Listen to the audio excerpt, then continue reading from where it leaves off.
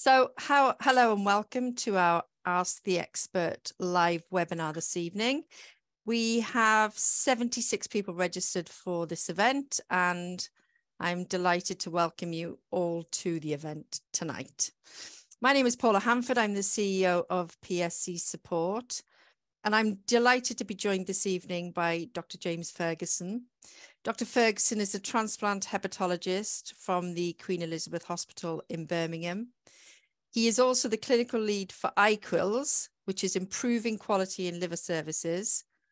So he's very well qualified to take your questions this evening. As always, I'm sure you will join me in thanking Dr. Ferguson for giving up his time completely free of charge tonight, when he could be putting his children to bed, and he's just popped up to say goodnight to them before he jumps on.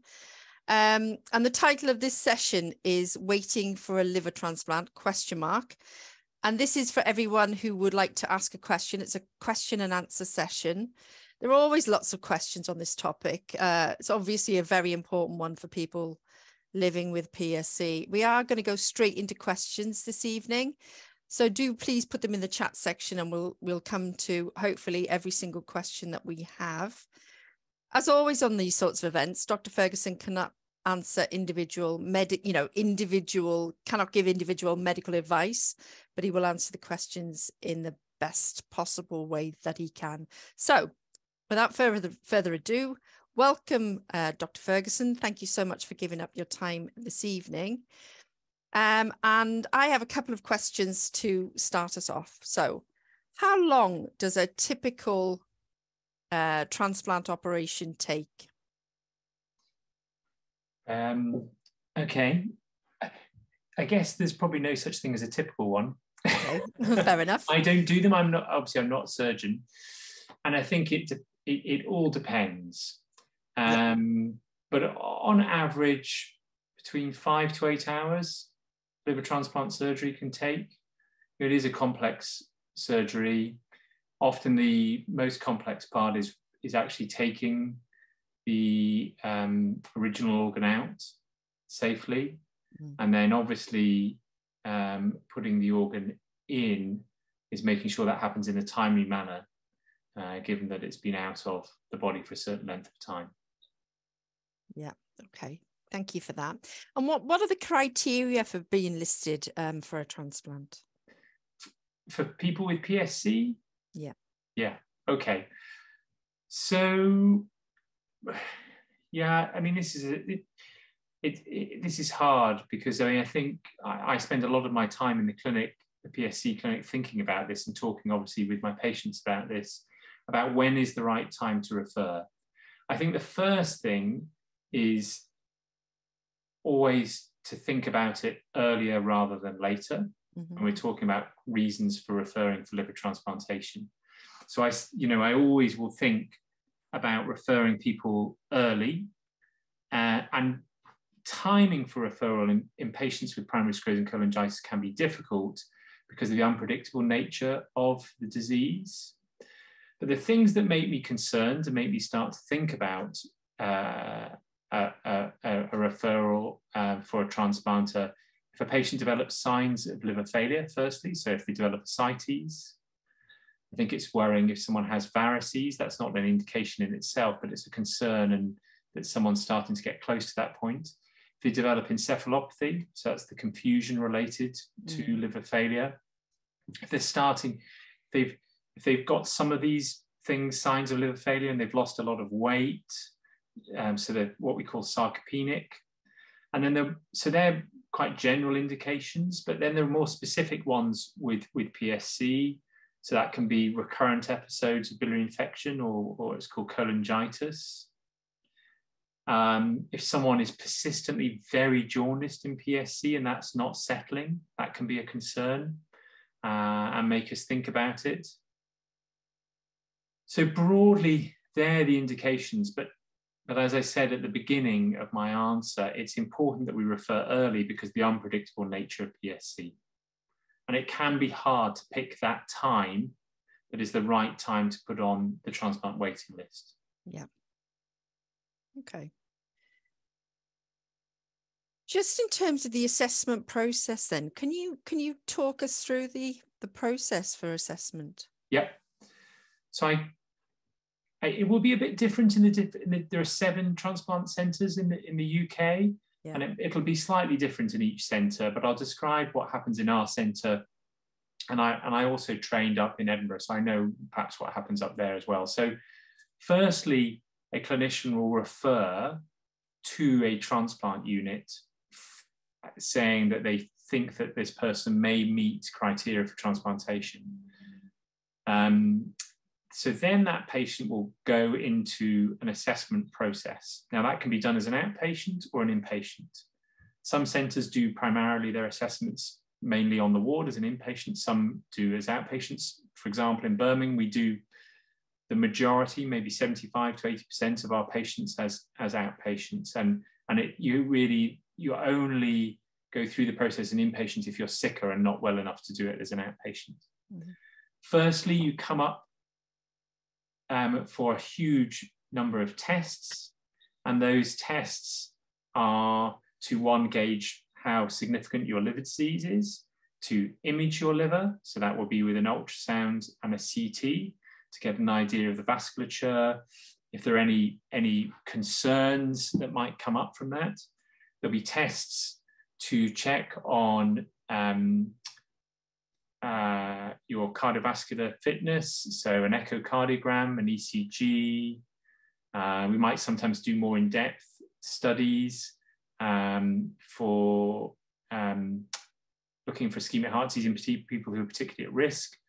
We look at tests to check on respiratory function, so pulmonary function tests, chest X-ray. We do a whole gamut of blood tests. So we do all those tests and we look through them and see if anything has in particular come up. And then we will go, the patient who's going through the assessment will come up with their relatives and they'll meet all the team. And that part of the process is partly us getting to know the patient, but the patient and their family getting to understand about transplantation and everything that happens around transplantation. So there's a big educational part around that. So that often takes a couple of days. You'll meet surgeon, anaesthetist, physician, dietitians, our transplant coordinators, and the patient and their family will learn huge amounts about transplantation and will learn lots about that family. And then finally, we will have an MDT. And an MDT stands for a multidisciplinary team meeting. So all the members of the team will be there. And broadly, we're trying to answer 2 questions. So firstly, is there the need for transplantation? Is this the right time to put someone on the transplant waiting list? And do those meet those indications I was talking about? And I can talk a little bit more in detail about, we are governed by certain criteria from NHS Blood and Transplant around that. And then, are there any contraindications to transplantation? For example, have we found out heart disease that we didn't expect, or respiratory problems, or perhaps a malignancy like a cancer? So then, if we all agree that this patient meets indications and there are no contraindications, then we will offer listing to that patient, and then they will go on the transplant waiting list. So hopefully that answers the question about assessment. So we've answered criteria for being listed for transplant, and maybe just to go into that in a little bit more detail, we do have, we are governed by certain criteria from NHSBT. So there are certain minimal listing criteria. So you have to be sick enough, and you have to meet certain criteria that are on the minimal list criteria, but I've kind of gone through those. So the next question is, my daughter is 18 years old and has PSC. She sometimes drinks alcohol. How dangerous is it for her? Okay, well, we get asked that a lot, and I think that's come up in other Q&As about consuming alcohol in the context of liver disease. I think the first thing to say is it depends on how advanced a patient's liver disease is. So I think if a patient has significant scarring, or what we would call cirrhosis of the liver, generally we advise patients to avoid drinking alcohol. However, if someone has liver disease but not such advanced fibrosis, And you know, patient is 18 years old. Often they will want to drink the occasional glass of alcohol, and I think that's fine. You know, people have to live their lives. I often advise that they just try and be much more sensible than their friends, that they're open and honest with their friends, so they don't have any peer pressure. But I don't think the occasional glass in someone who hasn't got significant scarring is something that is dangerous. Okay, next question. Is there a particular order in which the case-by-case of the list is determined? I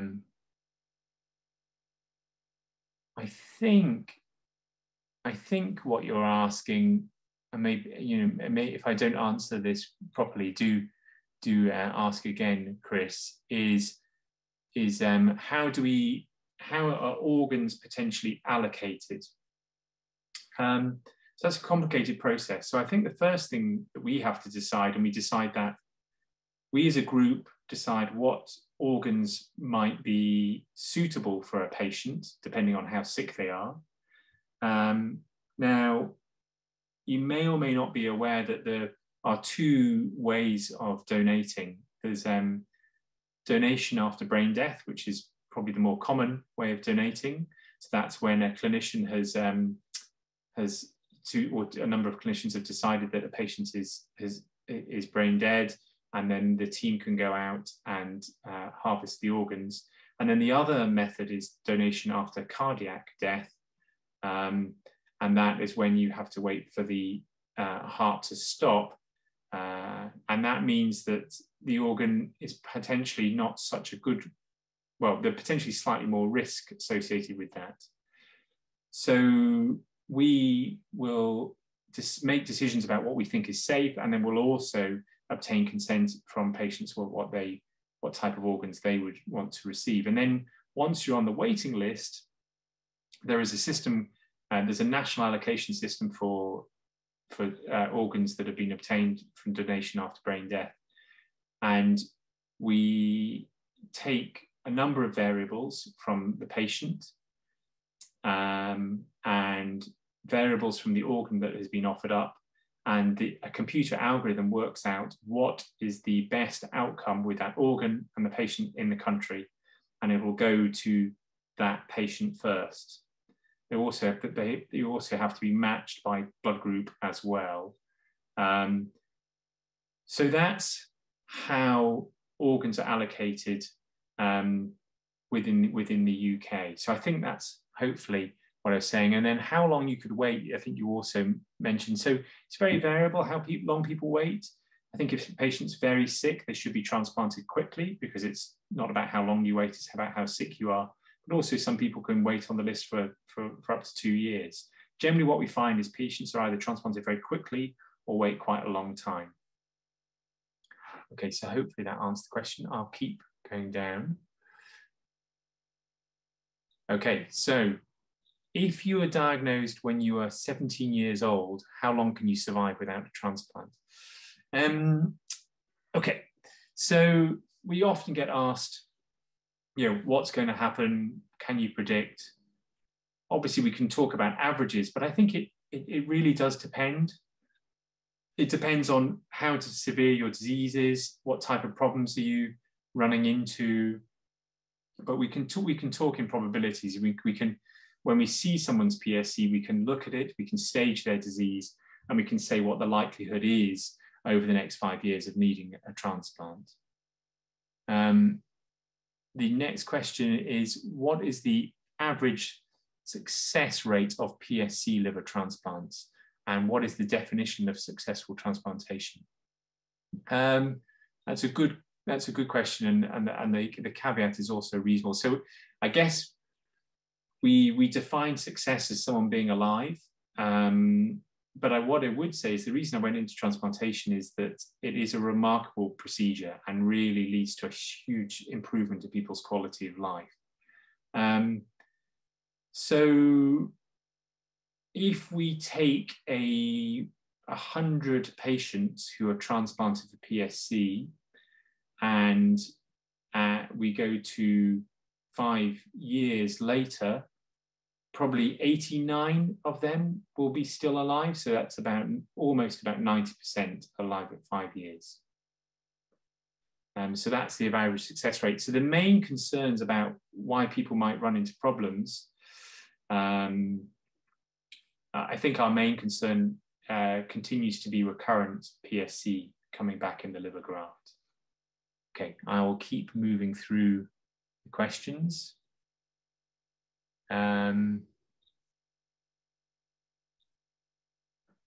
So then I think, Camille, you've asked about the current research landscape. I might stick to the more transplanty ones, and then if I've got time, come back to that one, if that's okay. So John, you're asking, what are the main complications experienced post-operatively? Okay, so I think if we talk about the first 3 months and what type of complications might people run into, they run into broadly a few categories. So firstly, it's not uncommon to run into problems with rejection. So that's when the body's immune system tries to reject the liver. We treat a number of people for rejection after transplantation. Often we do that very successfully, and that's just often by perhaps increasing immunosuppressive drugs or giving sort of stronger doses for a significant length of time. Other problems people might run into usual post-surgical problems. So they might have a bit of bleeding. There might be problems with the joins that have been made.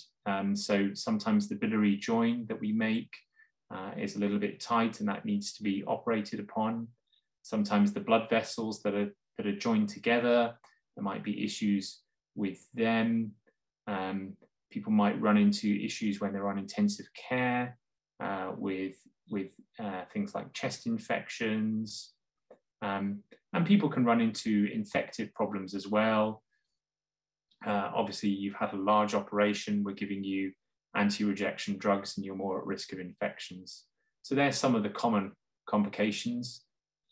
Another one that commonly happens is people's kidneys sometimes fail. About 30% of patients run into significant problems with their kidneys because they've had a big operation and some of the drugs we give lead to that, but that normally resolves. So yeah, I mean, I often say to people that, there are often a number of problems post-operatively, but I guess that's what we do, and we make sure we get people through those difficult speed bumps. Okay, so I'll move on. Here we are.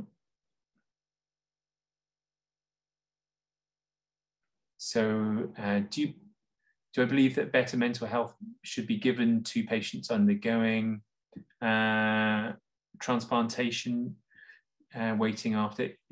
Yes, I do. So I've obviously referred lots of people. I've looked after lots of people during transplantation and after transplantation, and I can only imagine how hard that is to go through. We would really like to have a lot better psychological input for both people waiting and for people after transplantation, and I've put in a number of business cases to try and get psychological support, but many of you will be aware that the mental health side of the NHS has been eroded away over the years, and it is pretty inadequate. But we would like that, and we're really pushing hard to try and get better psychological support. So yes, I very much agree that that's something that we could do better, and we could do with better funding on that.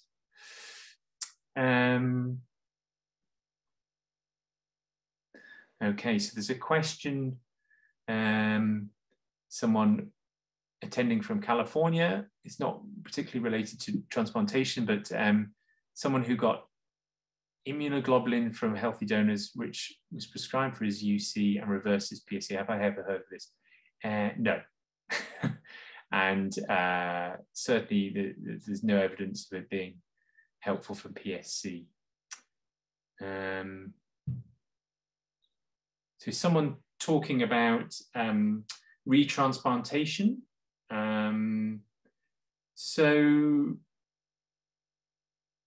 a number of our patients sometimes require a further transplant. That might be, I guess, in the context of PSC, not uncommonly because their PSC comes back.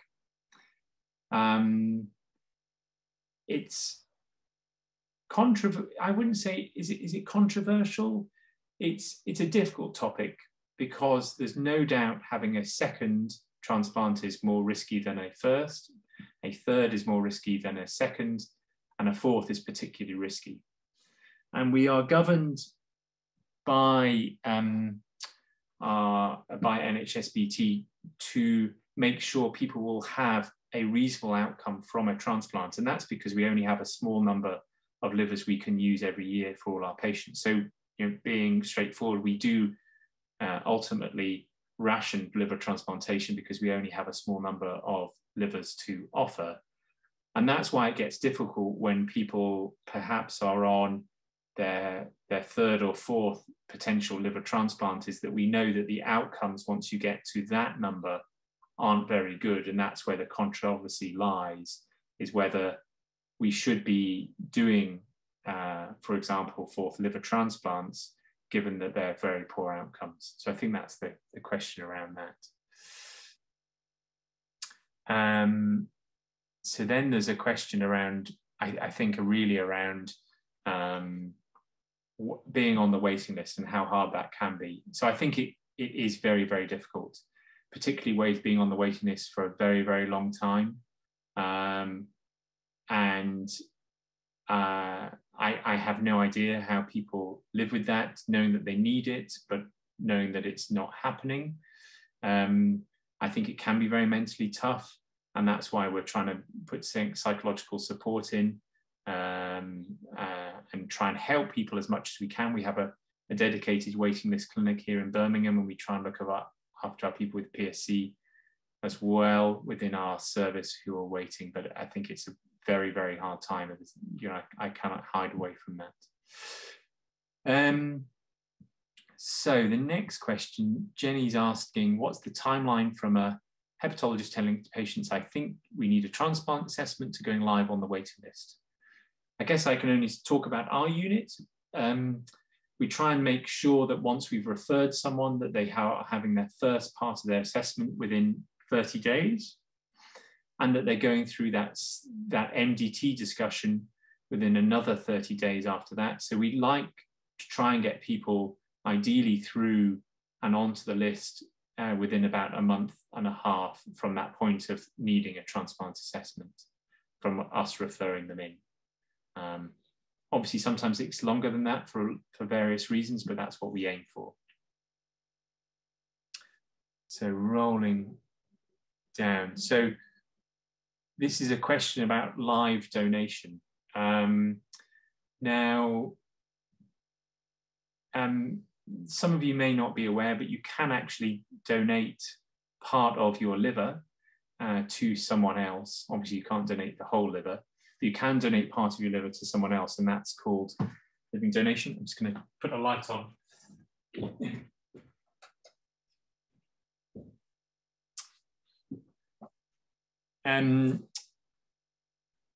Now, living donation is very common in some parts of the world. It's particularly common in South Korea because it's not culturally acceptable for them to receive organs from people who've died. So all transplants there are from living donation. It's very common in India and other parts of the world, but it's never really hugely taken off in the UK, apart from in the context of adults donating to children. Why might that be? I think partly because we've had a pretty good deceased donation program. And, there's no doubt that donating half of your liver is, it's a risky operation. But I think in the context of rising waiting lists in the UK, I think there's a greater push once again around live donation. So yes, I would encourage if people have got someone from their family who'd be willing to donate, to bring up that question. And I think over time it will become an increasingly common procedure across the UK. So Oh yeah, okay, we're still getting in time. So someone's saying that they can hear us, so that's good. Thank you for that.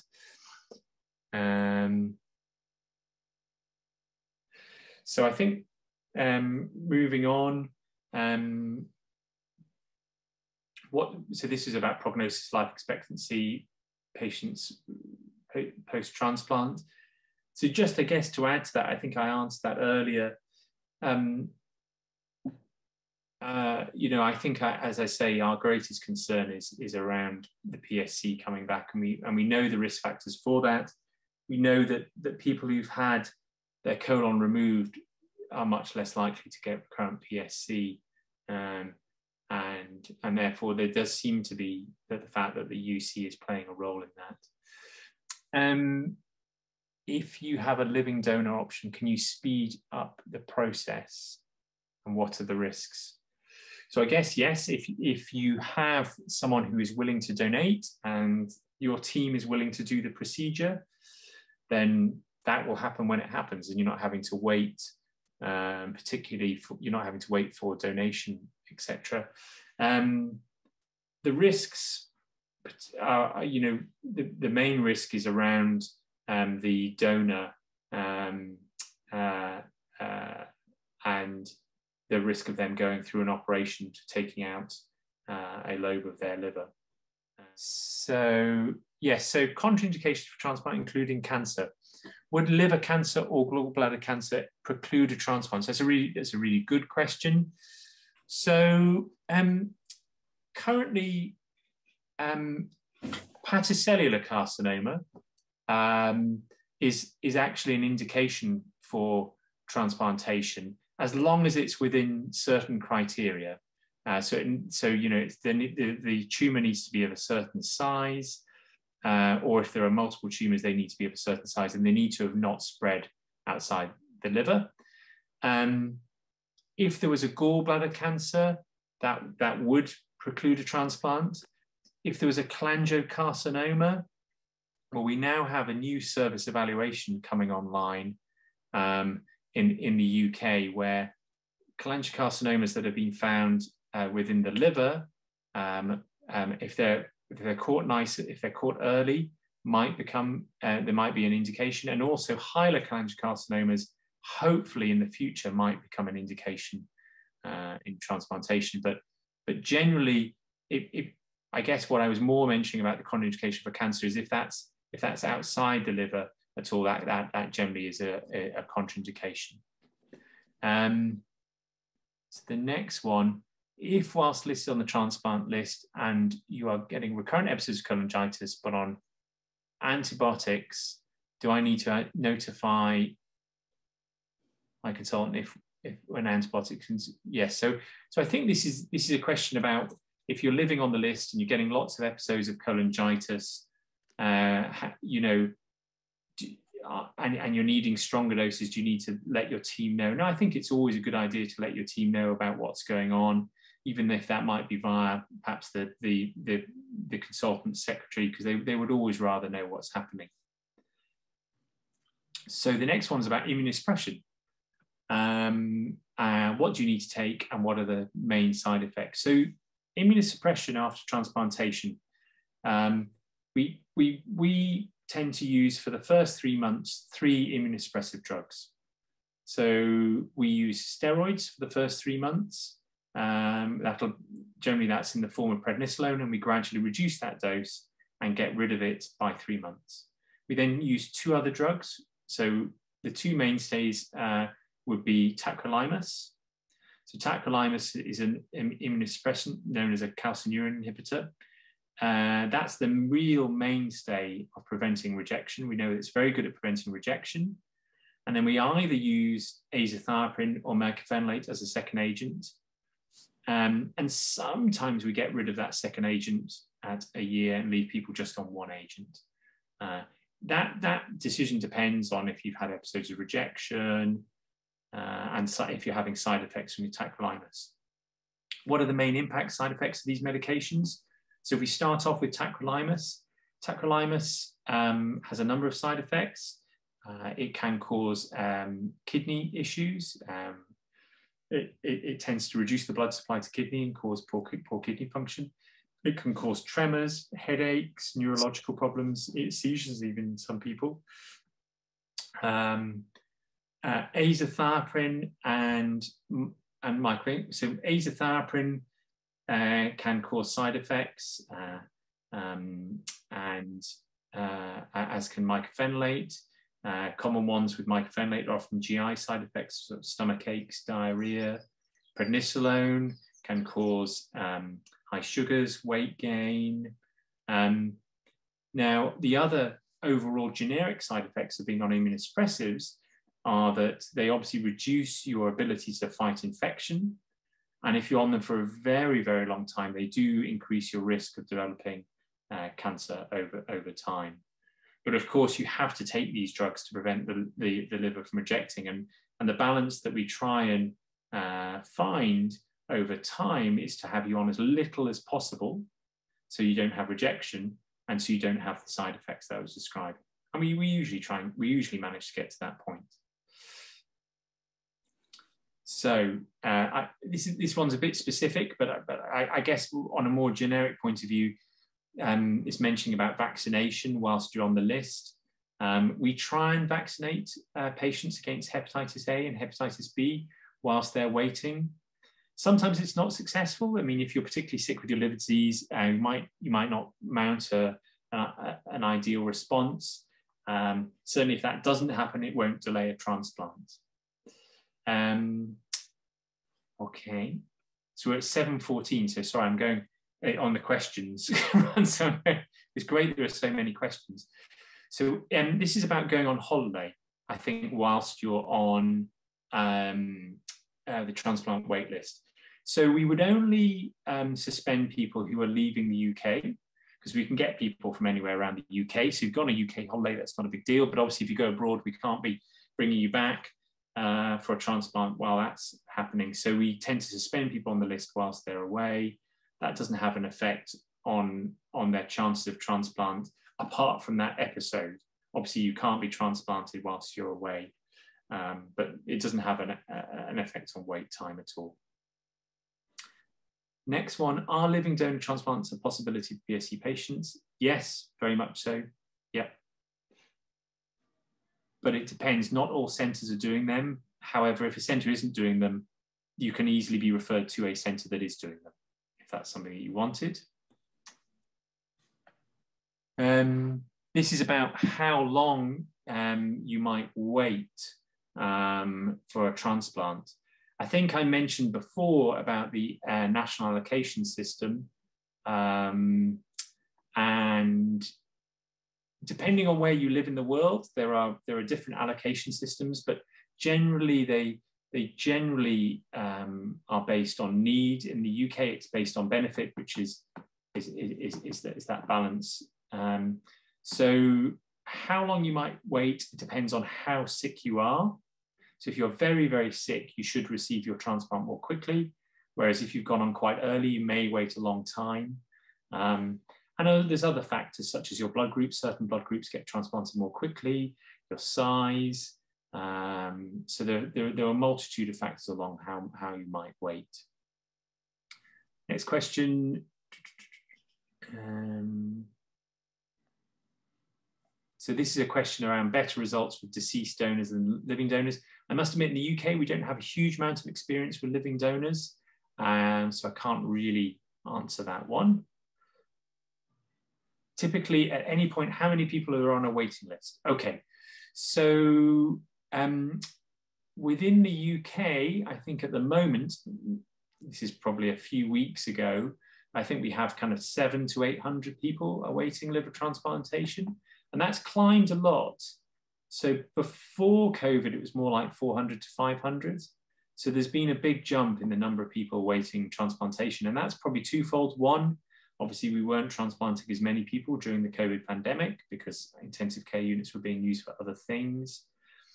And also we've seen a drop in donation also during COVID and after. It hasn't come back to its numbers that it was pre-pandemic. I'm sure it will, but as with many other things, things haven't gone completely back to normal yet. So that's how many people are on the UK waiting list. And that's different in different centres because different centres are larger than others. But with it being a UK system, that doesn't matter. So I think Gillian's asked the question about PSC returning after transplant. As I mentioned, it does, sadly. The kind of numbers are at 5 years, about 20% of people it can return. And risk factors, as I mentioned, seems to be the coexistence of inflammatory bowel disease. Annie has asked, are there any ways in the algorithm does not favour some patients? Limitations of the algorithm, how are they being addressed? Okay, yeah, great question. So it is an algorithm. It's a construct, and so there are definitely limitations. One of the big limitations I feel is that the follow-up data is only I think 5 years that it's based on, and of course we hope for much better outcomes than 5 years. You know, as I was saying, you know, I know lots of patients who are 30 years post-transplant, and so all the time we're feeding back. There is a specific group that looks at the national allocation scheme, and we're constantly feeding back where we feel that if there are certain groups who don't seem to be getting the access they should, and what they are constantly doing is reviewing the algorithm, looking at outcomes, and looking whether all groups get equal access.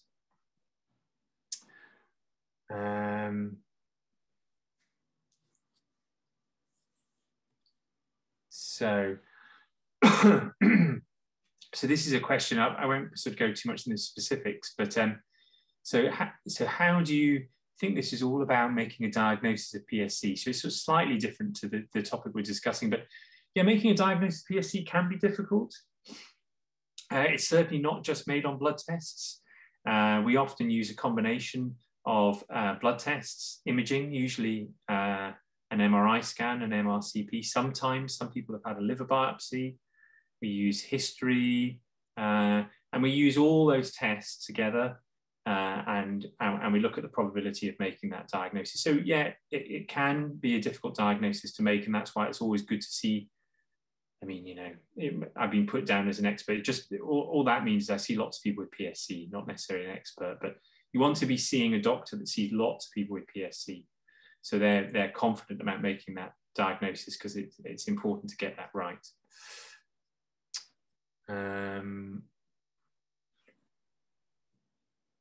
So I think we've talked about that question. So success rate at 5 years typically 9, but how fast is the rate decline in the years going on? In fact, we haven't got great long-term data on transplantation. That's probably something that needs to be written up a bit more. But generally, you know, my experience is that if people are doing well at 5 years, they tend to keep doing well. Obviously, there's a risk, and you know, being on immunosuppressive medications leads to the risk of infections and a greater risk of cancer. But no, generally people do well. Can hepatic encephalopathy be reversed or stabilized? So we now do have treatments for hepatic encephalopathy. You know, that the old-fashioned treatments are about keeping people's bowels moving regularly to clear out the bowel, to take toxins away. But we've got other treatments such as rifaximin that can improve things. But ultimately, it's a worrying sign when someone gets encephalopathy, and it's a really significant sign of liver failure. And these treatments may improve the encephalopathy, but they won't improve the liver. And it's often a sign that you need to be thinking about serious interventions such as transplantation.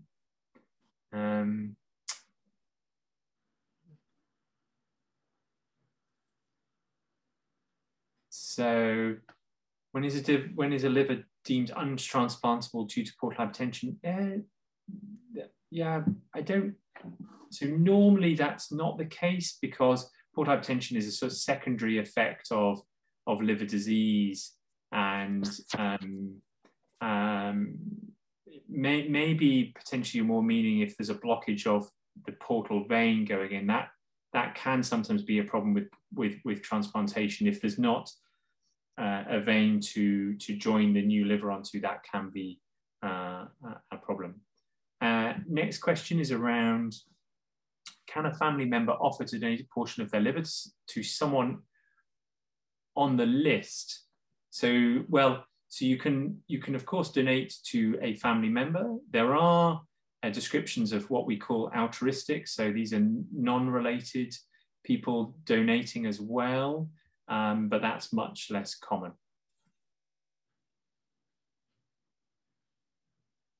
So with PSC, our bile ducts are compromised. Are the bile ducts from transplanted liver transplanted as well?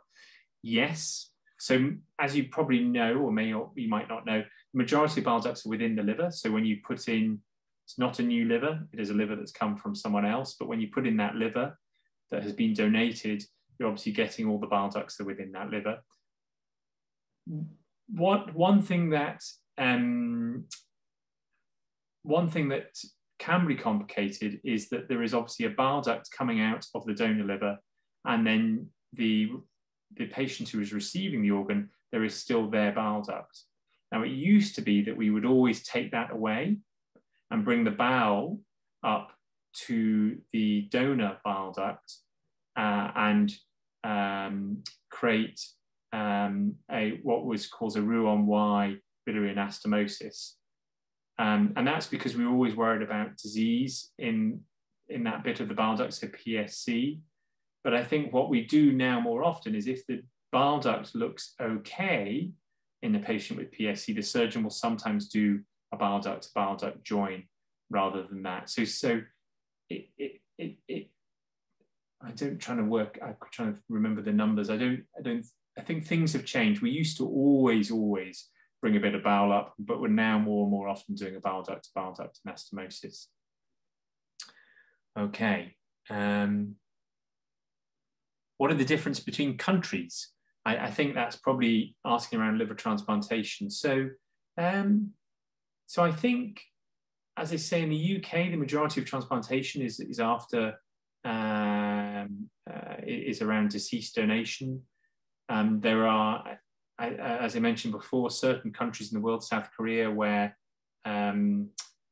the only type of donation is living related, because they won't accept culturally organs from people who've died. And then, of course, the majority of countries in the world, healthcare systems you pay for. So a lot of people will travel to other countries to obtain a transplant with their donor. That happens. And so people will pay for transplant if they have a donor and they have the money. So that's how things will perhaps work in different countries. And there are different allocation systems in countries all around the world. So different allocation system in the USA, to the UK, to France, to Germany. How does a living donor transplant work if only part of the liver is transplanted? That's a great question. So, well, the liver is an amazing thing, I would say that.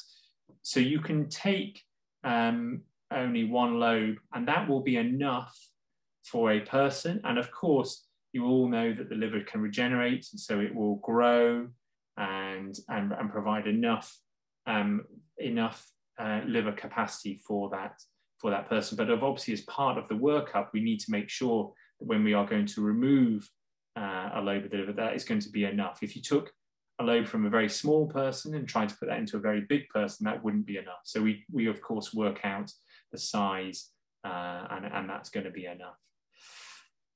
How long does recovery take from a liver transplant typically? Well, I think often people are feeling a lot better by 3 months.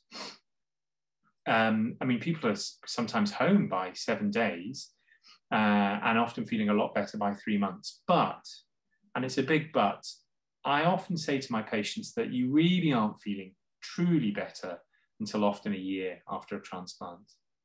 And why is that? It's all very well having the transplant and getting through that and getting better, but patients have often been ravaged by liver disease for a long time. And for their body to recover really takes a long time.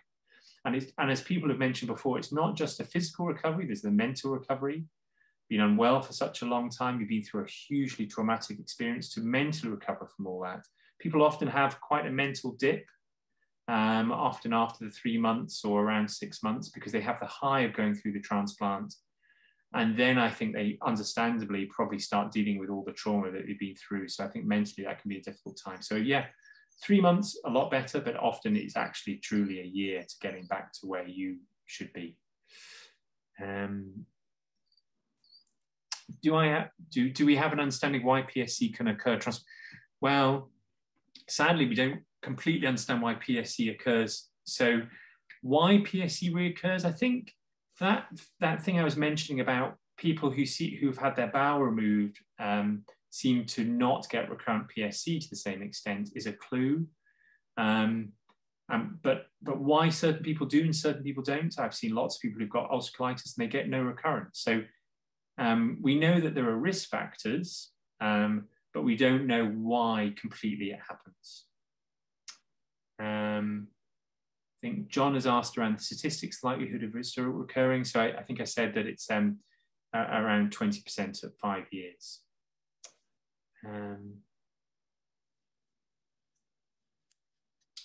So do we use prognostic models to help patients predict when liver transplant is expected to be necessary? Okay, so lots of UK. Yeah, so I personally don't. I think the trouble is models are great for research purposes and great for writing papers. They've helped a lot of people get a lot of papers. But ultimately, you need to see someone with experience. And as I said, the key is picking that right time for when to refer someone, at the right time, nice and early, and noticing when things are starting to go downhill, because they really can be quite subtle. So no, I don't tend to use those models. What are the main health improvements you anticipate a PSC patient would feel post-transplant? Well, I'd hope huge amounts of improvements. I mean, people with PSC can feel absolutely terrible, as many of you well know, with significant liver failure, itching, jaundice, lost muscle. And as I mentioned earlier in my talk, the reason I went into liver transplantation is I've never seen any other healthcare intervention help people in the way that liver transplantation does. I don't recognize some of my patients when they come to my clinic months after transplant, and it's just wonderful to see. So it can be truly transformative. Do I think that artificially grown organs could appear in practice in this decade? Probably not in this decade. If I look back, it's always been talked about, but progress is very, very slow in that area. So yeah, I wouldn't want to give false hope in that area. It's been talked about for a hugely long time. Out of people on the liver transplant waiting list, how many people have PSC? I should know that, but I don't know that. If I'm thinking about our centre, maybe sort of 10 to 15%, something like that. I'm given that I run the PSC clinic, I obviously slightly skewed in my mind, so I might be overthinking that, but I think that's about the right number. How many transplants can be done from the donation of one liver? Is it one donor, one transplant? Okay, good question. So no, it's not necessarily one donor. So given, we talked about living donation, that you can take a lobe. Well, if you get a liver, you can also separate up the 2 lobes and donate the small lobe to a child and the larger lobe to an adult. And that happens quite often, actually. And that's obviously a hugely positive thing, that one organ can help save the life of a child and an adult. It's called a split liver transplant. And we do that quite commonly. It infers a slightly greater risk to the adults, because of course you've had to do surgery on the liver and there's more risk of post-operative complications. But most adults are okay with that, because they know that by making that decision, that the life of a child is being saved as well. So if you have a low MELD or IQILS, how might you wait? So for those who don't know, MELD and IQILS are scoring systems for how advanced your liver disease is. So as I say, generally, this way the system works is it should be transplanting people, the sickest patients first. And that's why sick patients really shouldn't be waiting a very long time, and other people who haven't got such advanced liver disease might be waiting longer. You can wait a significant length of time, 2 years. We even had people waiting 3 years. And sadly, what happens sometimes is people's liver disease gets worse and then they get transplanted off the waiting list. So this is someone talking about that they got azathioprine for ulcerative colitis and it stopped working. Would it work for transplant? So if you got azathioprine for ulcerative colitis, we'd be using it for a different reason after transplantation. And so I wouldn't be concerned if it had stopped working for one's UC. So here's a question around growing a liver, stem cells. Yeah, that was all, yeah, the rage number about 10, 12 years ago, and really hasn't come to anything as yet. Obviously, we remain helpful, but yeah, nothing that I've seen as yet that shows that we're anywhere close. Have I seen cases where it turned out that patient had a different diagnosis? Yep, that's happened over time. So, you know, as doctors, we've thought that a patient has a diagnosis, and then when the liver itself comes out, every liver that comes out gets examined very carefully by histopathologists, and we look, and sometimes the diagnosis is wrong. Thankfully, that's not common, but it does happen. If I was having a liver transplant, would I opt for I think you're talking a DBD or a DCD donor? Well, I think if I was incredibly sick, I would opt for both. A DBD is in general a better donor, but there are also good DBDs and bad DBDs and good DCDs and bad DCDs. Ultimately, it depends on need, and we would always hope that we'd only use the organ that is suitable for that patient.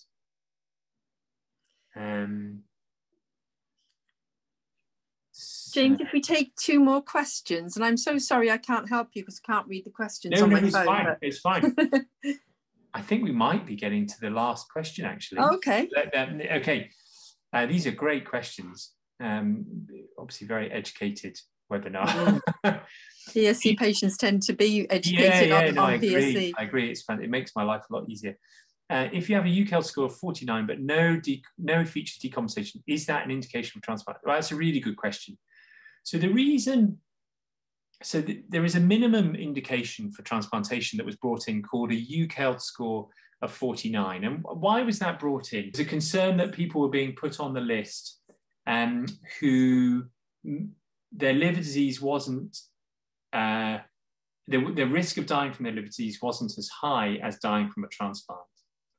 And so what the IQILS score of 49 demonstrates is that your risk of dying from your liver disease is enough to go on a transplant waiting list. However, in my mind, it's not an indication, because you can have a IQILS of 49 and your risk of dying from your liver disease is really not that significant. And in fact, we've got so much better at transplantation that the risk of dying from that is less. So as I say, it's a minimal listing criteria, but it doesn't mean that you should go on to a transplant waiting list. So no, I mean, someone could have a IQILS of 49, 50, 51, and have no concerning features, and I would just watch them like a hawk in clinic. Yeah. And I think oh, it was just a compliment. That's very nice of you, Tom. So no more questions.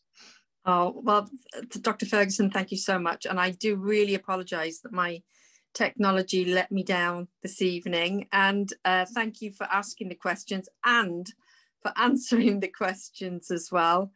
And we look forward to you to joining us another time Thank you to all of you who have joined the session this evening and for asking such great questions, because they have been great questions.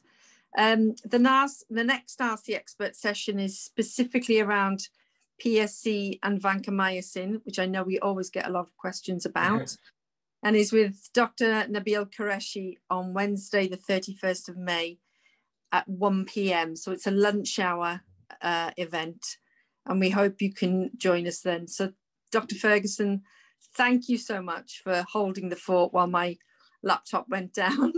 I really appreciate that. And thank you everybody for joining us this evening. An absolute pleasure. It's been really nice and great questions. Yeah, really nice speaking with you all. Have a nice Thank you very much. evening. Bye-bye. Bye-bye.